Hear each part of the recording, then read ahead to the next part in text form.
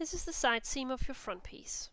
Place your pocket bag on your side seam so the right side is facing each other. Pin your pocket bag in place. The opening of your pocket is approximately 15 cm. Sew between your pins with 1 cm.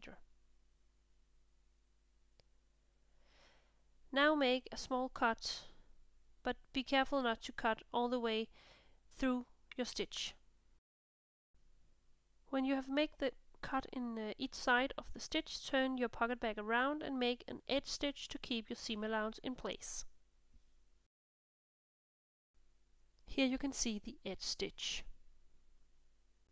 Turn your pocket around and pull out the seam allowance. Place another pocket bag onto the first and sew the two pocket bags together. For a nice result on the seam, end it with an overlock or some piping. To finish up the pockets, place your back piece onto your front piece and sew the side seam. I always pin my side seam where my pocket starts and ends. It's important not to sew your pocket opening into your side seam, so be careful of that.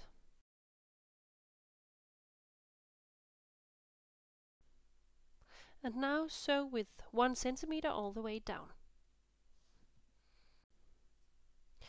This is your side seam and this is your pocket, and it's done.